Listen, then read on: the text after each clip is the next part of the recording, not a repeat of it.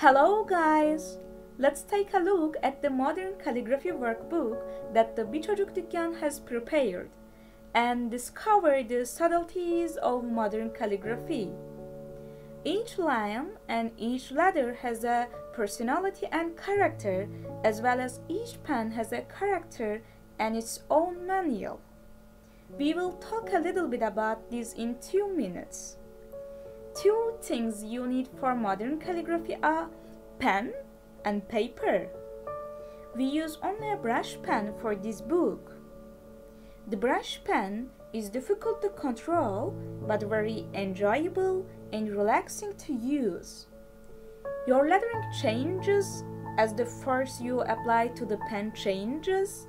The angle of the pen and the paper do with each other changes, and the pencil grip changes. Your letter becomes thicker or thinner. Here we are going to examine the modern calligraphy with brush pen and discover the points we will thicken and get thinner and learn to write consciously. In fact, we learn to control our handwriting. We start with writing exercises, not just writing. We are warming up. These exercises consist of letter fragments. First, I never forget to determine pen angle. Second, it will not be easy to fix my mistakes if I started wrong. Set the position, put the point. I am basically saying this.